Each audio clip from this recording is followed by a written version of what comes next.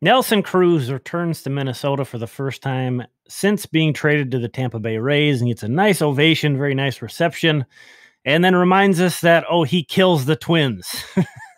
It's a home run in his second plate appearance. Has a little fun with Miguel Sano a little later on.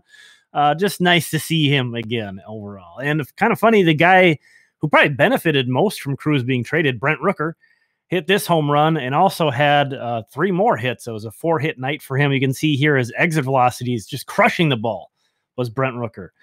Michael Pineda left this start for the Twins with some side issues. It sounds like he's going on the IL. And, oh, by the way, Lewis Thorpe was the starter for the Saints. And he's kind of on his way back from a shoulder issue coming off the IL. This was his 4th appearance since being shut down. So he's ramping back up.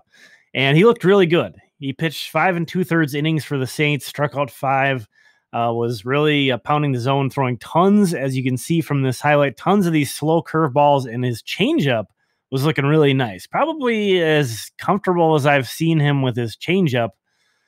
There was one of them right there, and then pumping in some high fastballs, which you see there, which that's, a formula that's working for a lot of guys. We think of Bailey Ober before that, Jake Odorizzi.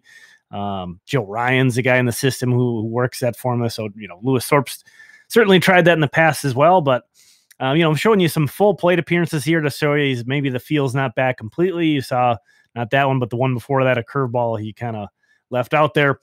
So certainly knocking off some of the rust, but it's pretty convenient if Michael Pineda is going to miss some time here, that it appears that Lewis Thorpe not fully back to full strength yet. But I think they could certainly turn to him for a rotation help if Pineda is going to miss some time, which it sounds like he is going to be going to IL. Yennier Cano had a bit of a rough time, but he got the save in this game. So he gave up 3 hits, and you can see runners on second and third here with 1 out. He gets a strikeout, gets a second strikeout. You may see the velo. He's throwing 91, 92. You think, oh, I thought he threw harder than that. Yeah, that's his splitter. That's his splitter. He throws 96, 97 with his fastball. Again, he wasn't real clean in this one, but he got the job done. Love Ben Rortvedt here, pumping up his pitcher after they got out of it. Matt Wallner hit a laser beam home run off a lefty, ended up being the go-ahead and game-winning home run in the 7th inning. And here we have Keoni Cavaco. We don't get to see a lot of Fort Myers on MILB.TV because their home games aren't broadcast, so I figured I'd show this nice little 2-run single that he hit in their game. But thank you so much for checking this out. If you enjoy this, please subscribe. I'm trying to do this every day right now, so appreciate all the support I can get from all you guys watching this and leaving comments and likes on these.